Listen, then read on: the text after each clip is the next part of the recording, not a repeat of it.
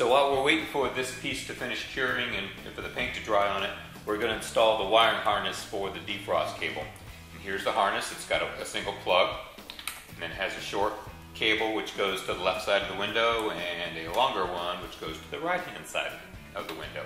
We're going to plug that in and temporarily route the cables.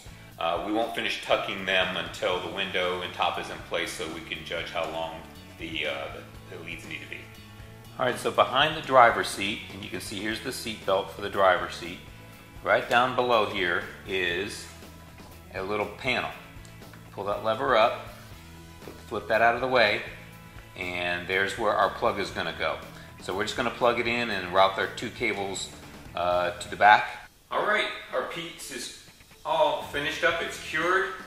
The first thing we're going to do is put the headliner in this groove right here.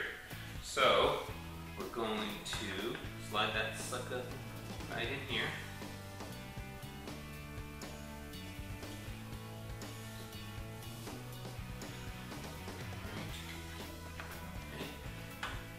Then we're going to put our piece up, our snap our piece in here like so. Get it hooked on the back end.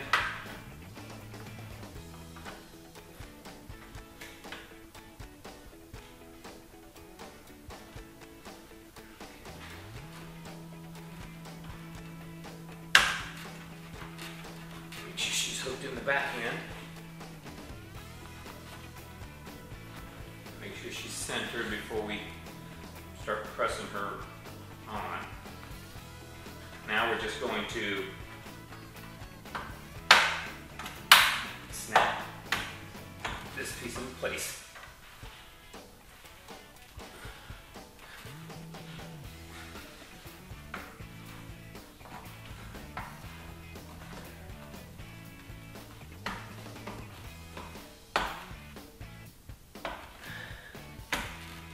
So far so good. This patch seems to be working.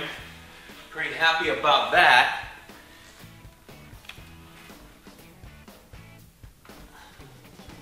Alright, the next step is to get the new top up here and slide this cord all the way through this slot.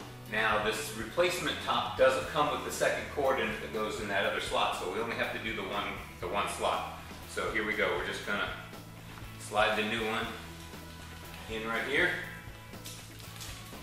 So next thing is, on both sides, we need to put this elastic strap and tuck it up under this clip right here. There's two push-in rivets on this plastic piece right here.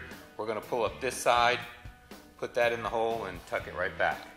So I'm doing two things. I've got this puller here so I can get on both sides of that plastic. It's fairly thin around it, and I want to tear it.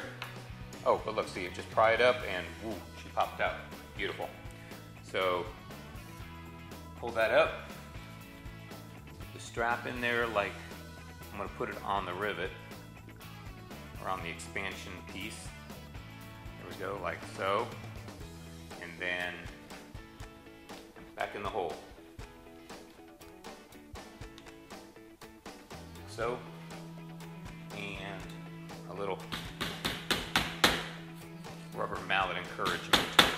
So the next thing we have to do is attach this cable to the side of the canopy here.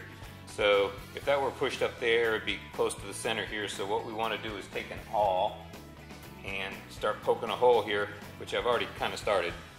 And then you want to stick the awl in a lot further than you think you need to, because you're putting a fairly fat screw in there, and it won't get started easily unless that hole is kind of big. Also, these holes here were just a little too small for the screws that came out, so I drilled them out a size bigger. So now we're going to put them in there. We're going to start jamming that in the hole, like so. And then start using the T25 to thread it into that neoprene, there we go, neoprene and canvas hole. So now we have to get this kind of like back corner area tucked in. This cord here must go in this slot here, and then this cord here has to go in this slot here. in that order. So we're going to start with this one here. This one's fairly simple. Just roll it around the corner, get it started. But you got to get it in the slot there, Stephen.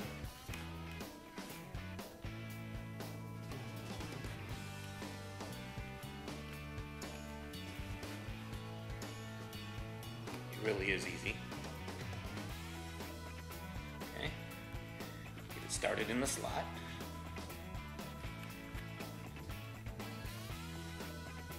Which it is. Come on. There we go. Pull it down. Okay, then we got to get this cord in here. And I've retracted the top just a little bit so we can see it. Once you retract the top some more, it's harder to get to. But what we're going to do is get the cord started with all this lifted up, and then once it's started, we'll crank the top back a little bit so we can get this down flush.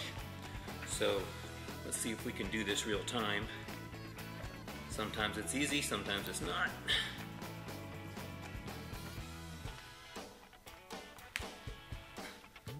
Okay, all right, I'm started in the slot.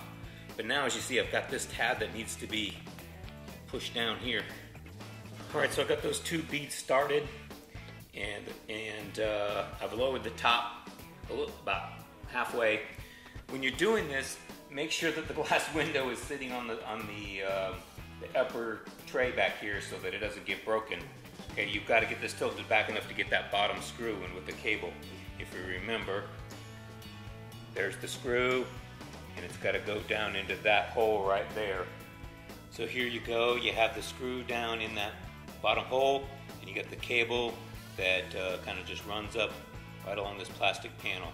So next one you want to do is get yourself a Sharpie, and on this rear bow here, kind of measure from, there's some rivets here, measure from these rivets on the corners, on both sides, and find your center line, and mark it with a black Sharpie.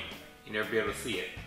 Then, what you want to do is you're going to take this black cord here, and it's already got a line here where there's a seam in it, and there's a dot right here which tells center line. So just kind of pull it and roll that black piece right there into your center line mark, and then feed that in all the way around. Okay, we'll do that in a minute. And then once actually that's done, then we're actually going to jam this in there, which is, I've also marked the center point on that. I'm probably going to start in the center with my mark and just start tapping it in. You can see my Sharpie mark. Just start tapping it in from the center, working out. So I'm going to do a little bit of this on video, and then I'll finish the rest of it offline. See, just kind of pull it, roll it, flip it in the slot. There you go. I'll come back over there to the side in a minute. And actually, after you've done this, you can double check your center line and slide it before you start jamming the wedge piece, the plastic wedge piece in there. So with the plastic edge turned down in there, we've got this sealing rib pressed down there, also the center line.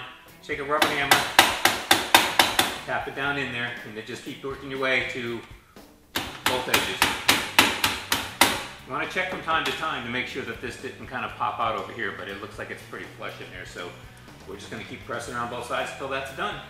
Okay, the support rubber goes in next, and it's going to go in the next slot down. And if you can see this profile, short here, long up here, it's going to go in the channel just like that. I've marked the center line of that, and we're just going to press that down in place like that, all the way around. Then when we do that, we're going to put some tape. Let's slide that over just a little, don't I? There we go.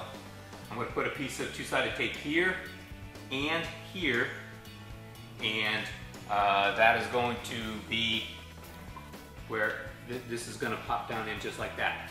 Okay, so that'll get glued to there, and then this fabric here will get pushed in there against that tape, and then the remaining seal will hold that snug. So my sweaty hands have been touching this rubber seal and the surfaces where everything's going to go. So I got me some isopropyl alcohol here. I'm just gonna rub that surface there, as well as in here. Make sure that's nice and clean and ready for some adhesive. Obviously this two-sided tape from 3M, and we'll show that to you here in just a second. Now we're laying down this two-sided tape, and we just started at one end, put it right down the middle of this rubber strip, and we're going to go all the way to the other side,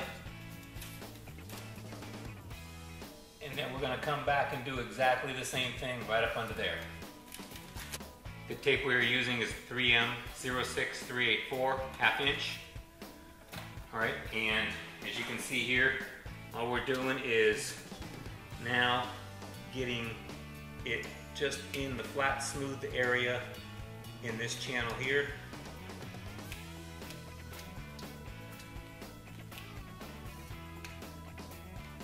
Alright, so we're going to do that all the way to the other end.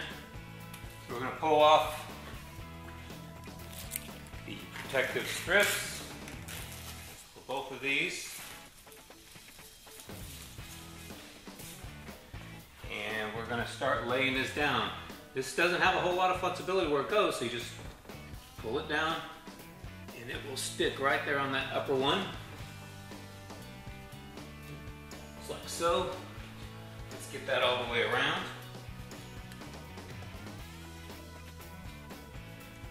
Okay, good. Get the other side.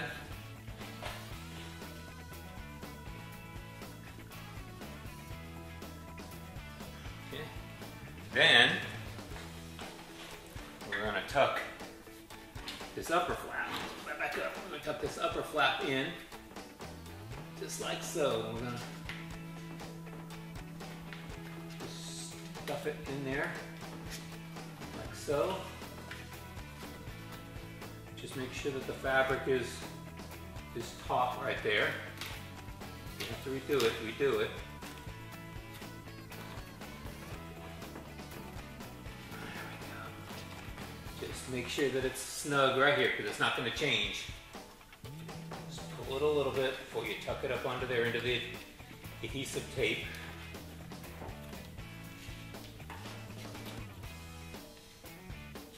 All right. Just like that, all the way around. All right, time for the last piece here. If you remember, this went in the channel kind of like that, with this bump, with this little rise was up. And once again, I've marked the center of this thing somewhere. There it is. And here's the center here. So now we just gotta push this sucker in all the way around. Instructions from Autotops Direct, which are very good, I must add. They've been very, very good. They actually say you might have to use a putty knife to do this, but as you can see, it's going in by hand quite easily. Also notice that I took the time to clean all the seals. I put them in the sink, scrubbed them with soap and water, and then I put a little bit of rubber treatment on all of them to keep them moist and supple. I used just a turtle trim, but you can use Mother's Back to Black or Armor All or all kinds of stuff.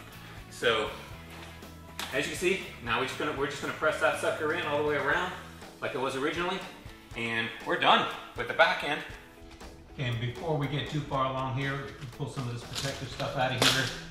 There's a little rubber cap on the tab here. Pull that off with the protective cap, and then put the connector on. And just slide it up until it clicks. And there you go. We're embarking on the hard part of the cover. So here are the next few steps, and they all gotta kind of happen fairly quickly. First thing we're gonna do is take this metal aluminum plate, which is here, which is masked. I'll tell you about that in a second. We got to put it on this spring here. Remember, we took that shrink tube off of there. We're going to put it on here and wrap it with electrical tape. And then I've already pre-masked this. I'm going to go ahead and mask this because we want to put some spray adhesive here, which is going to wrap on there. We're going to put spray adhesive there, and we got to protect the interior and the rest of the car. So let's go ahead and put this spring on here, and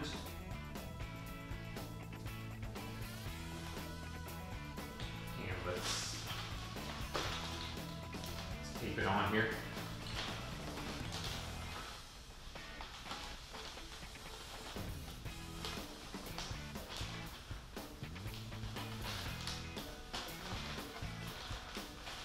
And one more wrap should do her. There we go.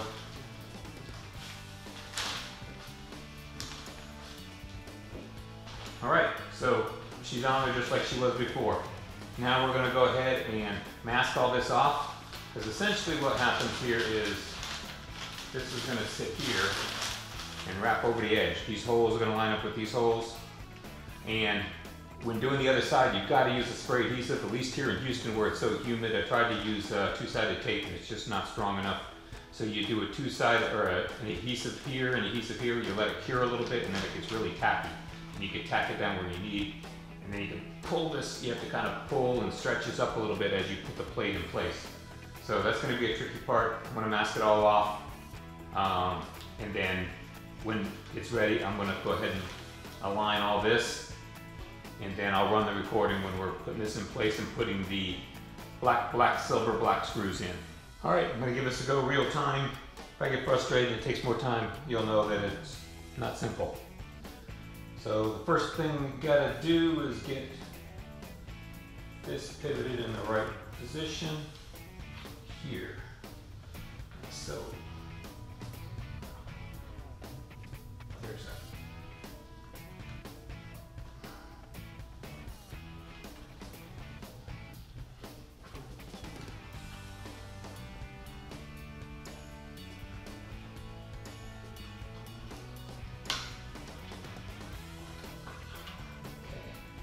Of course, got some glue on the cover, but we'll get it off later.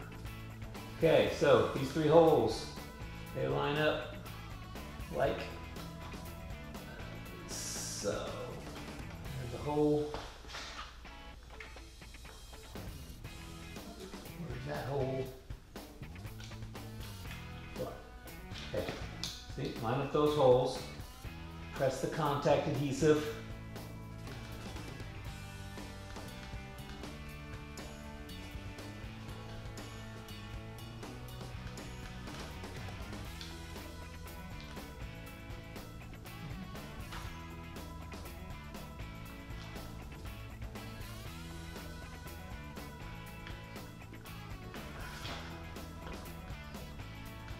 Stuck a little too much on the top here. There we go.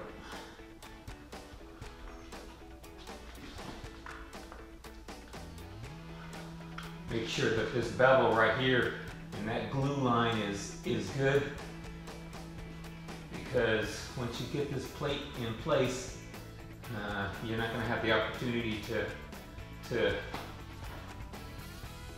lift that fabric again.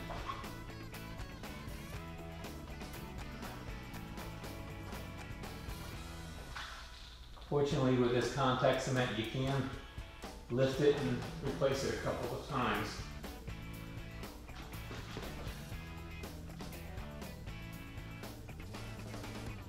Got some glue here, but there's a product that'll get that off of there. And back in here somewhere is the other side of this fabric piece.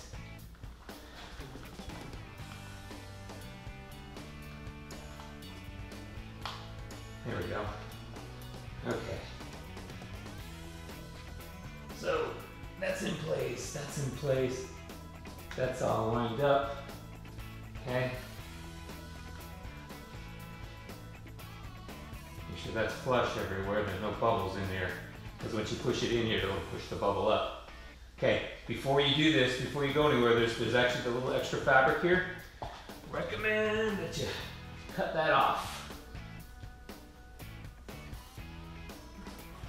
You can use the aluminum bracket behind here as a guide.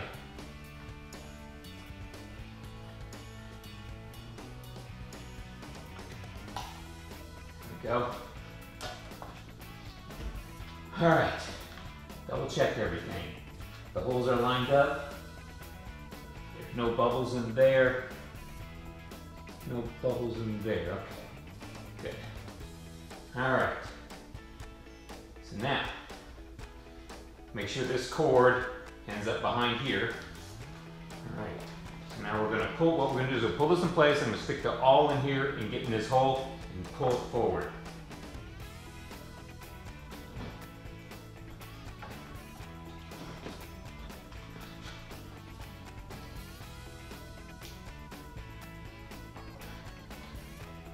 Fabric tucked up under there.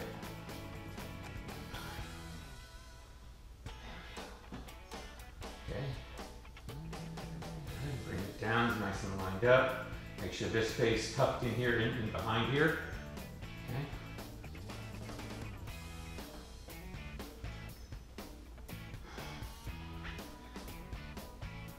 Okay. I think I'm going to go ahead and put that screw in there.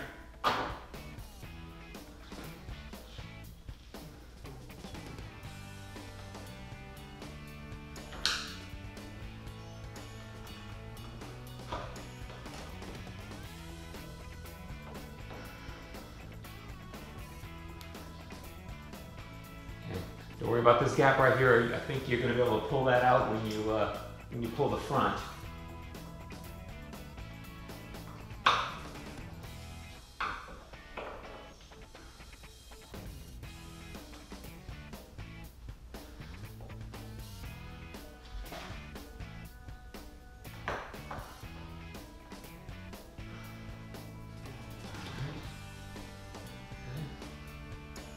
Put that down in there nicely.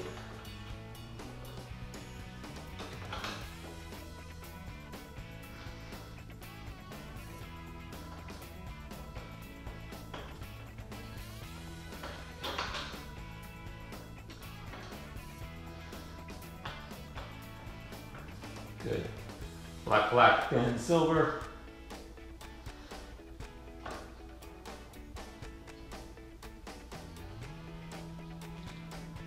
Oh, look at that nice line right there. Got a little buckle here. We're gonna have to fix up that. So we put all the screws in, and what I'm gonna do.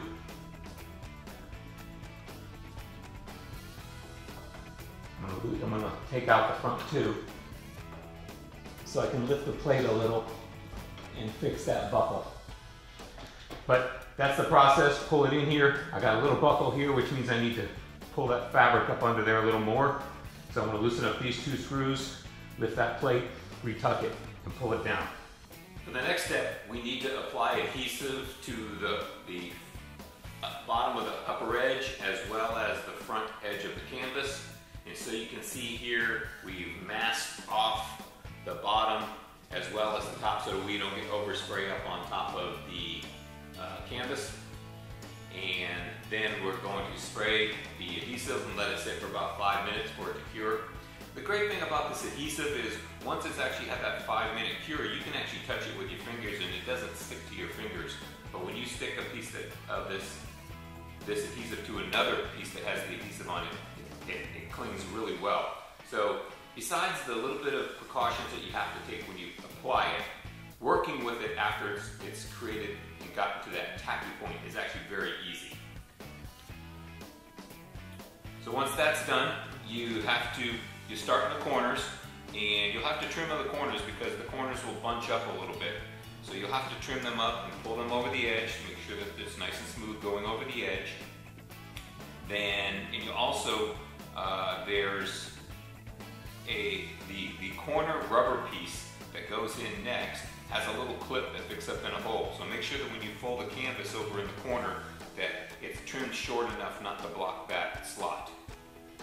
Alright, so then keep tucking the rest of the canvas to the center of the roof and only pull it snug enough to kind of take out the diagonal wrinkles. You don't want to pull it super tight, just enough to pull out the wrinkles. It will be plenty tight once you start closing it.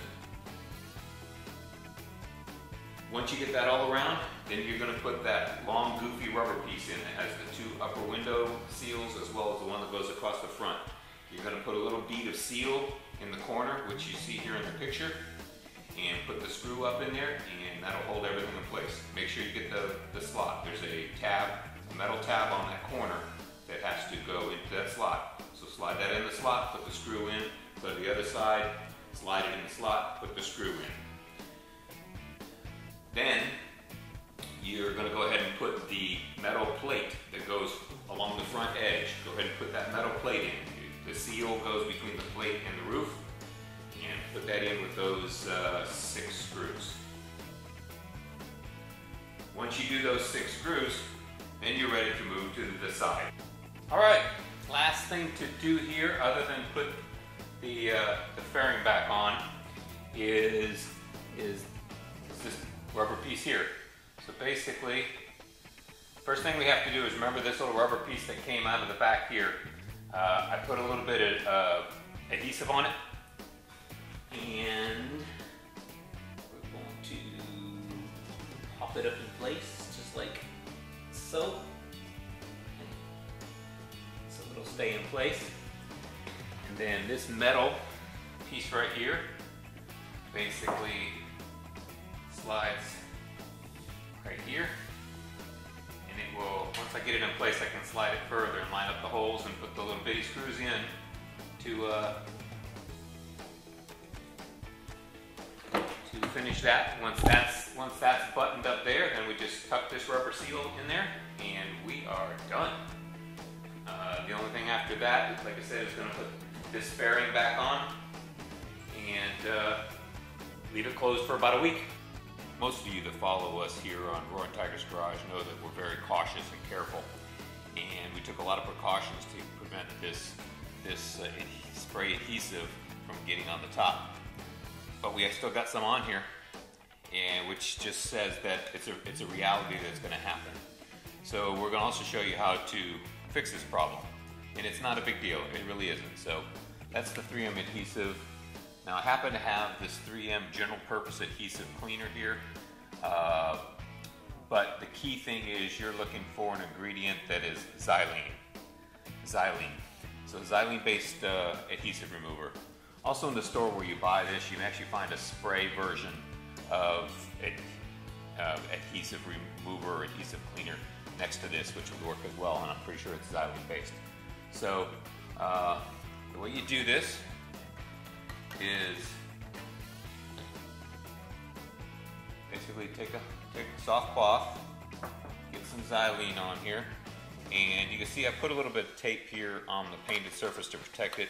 This is not a paint remover, but you know, why touch paint with chemicals and stuff that you don't need to. You can just kind of dab it on here to soften that glue. All right, and then with the same soft cloth, you can just start kind of rubbing it. This canvas is a very tough, heavy canvas. All right. You'll also see that I have up here a soft bristle toothbrush and my handy dandy plastic lever here. So if you wanted, you could kind of do this to get down into the grooves a little bit. You know, until this stuff starts to ball. See how it's balling up right here? It's balling up, and then you can get it off. Okay. Not doing any damage here. And then if you got really tough, I mean, you can use your fingernail. The fingernail will work nice because the fingernail is fairly gentle on these surfaces. Or you could use a soft rounded edge of a plastic and just kind of scrape. And what that will do is kind of push down on the ribs and kind of get the glue that's down in the ribs of the fabric a little bit. So basically, I think we're going to stick with the just rub it concept here. And as you can see, it's coming up fairly nicely.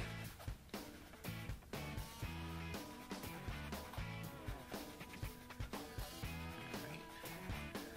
Then, once you're satisfied that you've got it all off, then I recommend that you just take some simple green in another cloth and just, spray it. I'm going to go over this a little bit more here. Spray it, but then just kind of, clean your top with some simple green around on that area to get the xylene off of there. All right, then vacuum your top from all your fibers, etc., and you are good to go. There you go, Roaring Tigers fans, a complete removal and installation of a brand new top on a 986 Boxster, which now has the beautiful glass window and a defroster. Pretty cool. We had a couple of things we had to recover from, a broken plastic bow piece that we fixed, as well as some glue on the top. And by the way, even though I recommend a xylene-based product, the manufacturer actually said just use some gasoline, and then of course clean it off like we did with the Simple Green. So gasoline or mineral spirits, any of those things should actually soften it up, so you can just remove it with a cloth. So thanks again for joining us here in the cage. We look forward to you on many more videos. Speaking of which, next week we have a busy week. It looks like we're going to be doing the headlight polishing and also the window regulator on the passenger side door. And we'll probably start some of the paint correction next week as well. So those new videos should be coming out very shortly. We look forward to seeing you in the cage. Be sure to like us on Facebook and like us and subscribe to our channel on YouTube. And we will see you again soon.